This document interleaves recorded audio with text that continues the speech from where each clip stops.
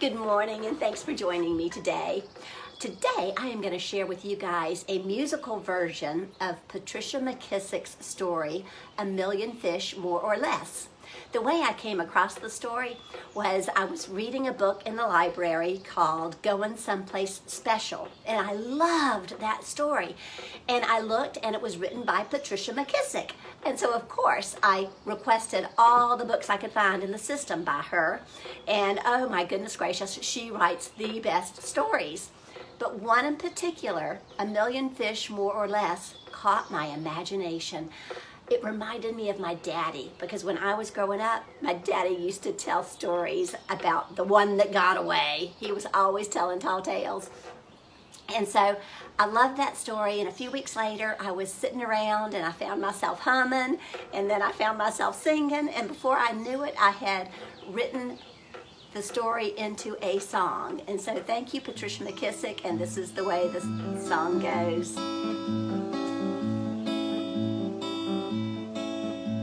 Well, I got me a line and I got me a pole, and I went down fishing to the fishing hole. Oh yeah, everything was going fine. I caught about 1 million fish and I strung them on my line. Well, I started for home, that's where the trouble began. About 1 million yellow eyes were staring me down. Oh yeah, those gators were a fearsome sight. Did you hear me say alligators? So I threw them half my fish and I snuck off into the night. Well, I still had half my fish, so I continued towards home, but the raccoon, snakes, and cats had minds of their own. Oh yeah, my fishes, they wanted to die. They wanted to eat my fish. They didn't listen when I told them that those fishes were all mine.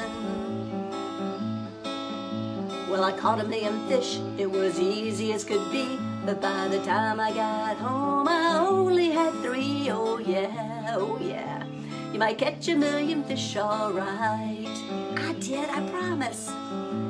But catching them and keeping them are different as day and night.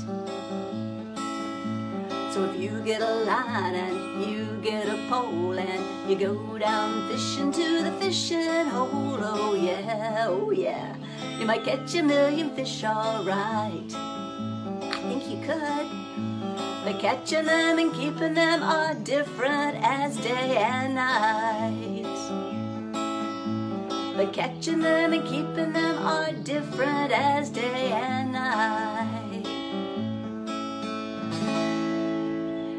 And if you enjoyed the story in the song, you will love the book because the illustrations are delightful. So hang on and join me for a really fun craft, and I'll see you again in a moment. Good morning again. I am back with a craft that I hope you'll have fun making. This is a fishing craft, and what you're going to need is some kind of a stick. It could be a pencil or it could be a stick from the yard. You'll need some string. You tie the string around the stick, and at the other end of the string you need a magnet. Now you may think you don't have a magnet, but I bet if you go to your refrigerator, you're going to find some business cards that people have sent you over the years that maybe you don't even use anymore. So you can just cut that magnet up and then tape it one side to the other with either double-sided sticky tape or tape that's rolled up so that you've got magnetic sticking points on either side of the string, and you are ready to go fishing. But now you need fish. I had some scraps of paper that I've used for other projects that's a little bit heavyweight, and I just drew fish after fish after fish and cut them out. And then I got some paper clips and poked them through where the mouth is.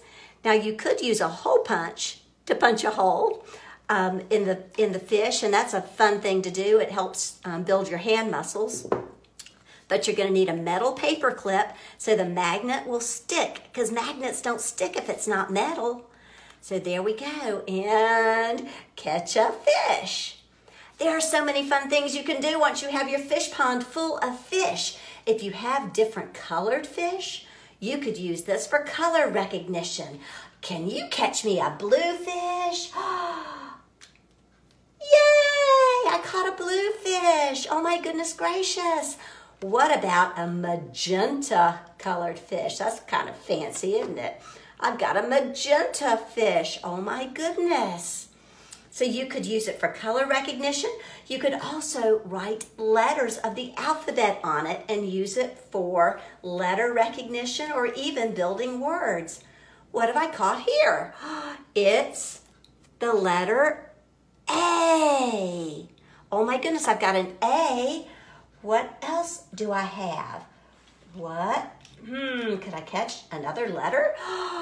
It's the letter T. A is what A says. T is what T says. I've got an at.